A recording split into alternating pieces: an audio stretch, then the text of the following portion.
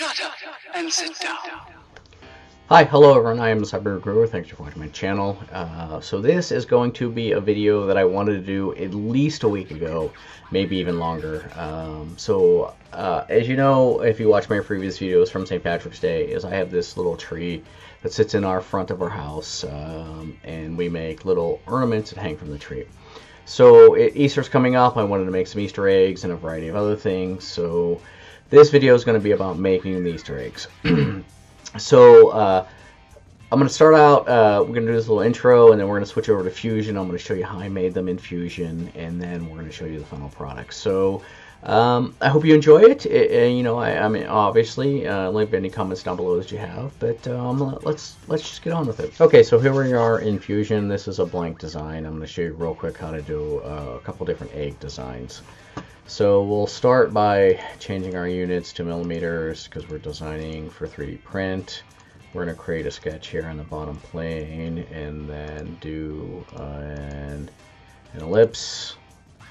Start at the bottom. We'll make it 25 millimeters to the top, which is 50 millimeters tall, and then 35 millimeters wide. So that's roughly 2 inches tall and about an inch-ish wide.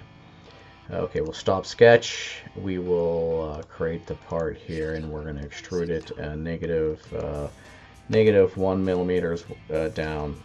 That creates the base that we're looking for, and then we will here select the body, copy. Oops. We will copy, paste the body. I don't know what was going on there. That was weird. That's number 1. We will paste it again, and we'll make number 2. So we're going to do 2 separate eggs. I always leave a one of the bodies as the kind of the base units. You can always copy paste it however you want. So right off the bat, we're going to select this body here, and then we're going to say create a sketch. So for this body, we're going to create some kind of swooping lines using an arc. So arc. 3-point arc. We're going to start at the top, roughly right about there, and make kind of like a little line there. Repeat the arc. Try to replicate roughly the band and the diameter there. Do the same thing, and I've tried patterning this. I'll be honest with you, it doesn't quite work. For a variety of reasons, so let's do that there. We'll do another one right about there. Little arc action. You can dimension these using the dimension tool if you like. For our purposes here, where I'm just showing you kind of what I did in a free form. Not a whole lot of magic here. So there you go. So that's sketch number 1. Just created 4 bands across the top. This one, we'll select this guy, do a sketch. Now I'm doing individual sketches on each egg so that we can extrude them separately if we want to. But in this case, I'm going to show you a kind of little trick. We're going to make a line straight across here, and then another line straight across.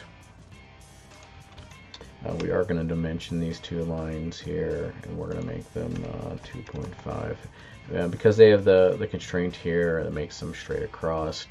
No, it doesn't quite look at that way, to be quite honest with you. Let's see if we inspect this guy. 2.5, alright, so they're straight across. Okay, so let's go into sketch, rectangular pattern. We will select these 2 lines. We want 1, so this first quantity here is the left or right quantity, or the horizontal quantity. We want 1, and then let's start out with 4. Let's see what happens, and let's say 10. So that doesn't look too bad. It's not quite so even, so let's go with 5 and decrease this by 1 millimeter. So there you go. So 4 lines straight across. That's pretty good. So we stop sketch. So now to create the bands, which will be the second color of the print, we'll just click create, select the bodies that we've created here, And you can see that even though they cut across the egg, there's an intersection point there, and we'll go 1 millimeter tall. And so there you go. So those are the bands kind of cutting across. Now I found when I printed this, it doesn't have to be a millimeter tall. You know, some increment of your print resolution. I'm printing at 0.2 millimeters, so I would say 0.6 would be perfectly fine in this case. I've also found that if we modify and chamfer, oops, cancel not shell, modify chamfer these corners here like these guys, it just looks better. I'll show it to you, and then oops, control click that guy. We want that guy instead. Let's see, deselect that. Yep. Now I've tried, if we chamfer 1, it gives me an error. Okay, it's been giving me an error all day. If you do 0.99, it effectively is the same chamfer. For whatever reason I've seen, that's been able to connect the edges. So that gives it a kind of nice smooth transition. It's no biggie if it's this big. To get honest with you, if you print it, these were 0.4, 0.6, probably wouldn't be as big as of a deal. But so that's just kind of a quick tutorial right there on how to create some eggs. You can do some funky patterns, which I will show you in the final video. So stand by. Okay, so here we are. This is the final reveal, as it were. So we have made, whoops, dropped them there, 4 separate eggs. I've printed the base on white on 3 of them, and then I'll show you the 4th one as the last one. So first one, first off, so I think they turned out amazing. I kind of eyeballed all the dimensions, to be honest with you, but I think they turned out very well. So first one, right off the bat, let me put these down. This is number 1. Let me zoom in a little bit. See that there? So it's just straight lines across, pretty straightforward. The egg is the standard 50 high, 35 wide. Okay, so number 2, the curled one, the squiggly line one, I did with a blue PLA. I think again it turned out very well. I'm trying to find the right focus here. There you go, right about there. You can see on the side it's got that little chamfer. It's very subtle, but I think it worked out very well. So that's pretty good. So next one here, we got the rounded one. I did in an orange. It's very again very straightforward. Now I got to tell you, see the little hole in the center of these little lines here? I don't know what's going on there. It didn't do an infill for whatever reason. See if I can get a close-up of that. Back that up right about there. I don't know what's going on with that guy, but it didn't fill in. It's all okay. The very last one is the 2-color print. I'll show it to you here. So what I did is the PETG on the bottom, which is that yellow translucent, and then the white on the top. I gotta be honest with you, I printed 4 of these.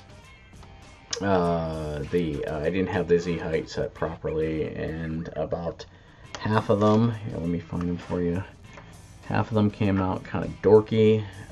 I would characterize them as a fail. Generally speaking, let me zoom in on these for you. You can see not great prints. The hook there on this side is, well, completely and utterly jacked up. This guy is a little bit better. It's got this little burning here. I don't know what's going on there. You can see a little string. It's coming from the back. It just they didn't stick. That's my bad. That's operator error. I didn't get a good first down layer down. So you know what? For what I'm doing with them, purpose works fine. But I think they turned out amazing. Just so you know, so it's the MakerGeeks white. I can't zoom in. So the MakerGeeks white. The blue here in this case is actually just inland PLA blue. Nothing magic there. It's 110 degrees is what I printed at. So I hope you enjoyed the video. As always, thumbs up if you like it. If you don't like it, thumbs up as well. Any questions or comments down below. I hope you'll subscribe. The little the buttons down there. Otherwise, we hope to see you soon. Thanks, everyone.